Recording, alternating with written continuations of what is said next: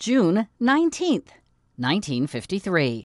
Julius and Ethel Rosenberg are executed in the electric chair at Sing Sing Prison in Ossining, New York.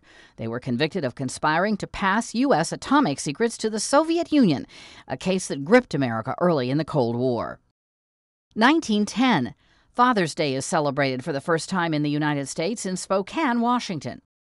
1865. In Galveston, Texas, the event behind the celebration known as Juneteenth. Union troops arrive with news that America's Civil War is over and that all slaves in the defeated South are free.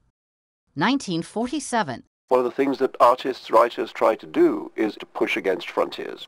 Salman Rushdie, author of the novel The Satanic Verses, is born in Mumbai, India. Rushdie spent a decade in hiding after Iran's Ayatollah Khomeini ordered Muslims to kill him because his book allegedly insulted Islam. 1986. Len Bias, the University of Maryland basketball star, suffers a fatal cocaine-induced seizure. It happens just days after the Boston Celtics choose him as their first pick in the NBA's draft.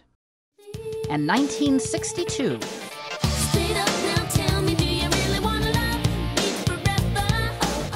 Singer and dancer Paula Adbul, one of the judges on Fox TV's talent show American Idol, is born in San Fernando, California.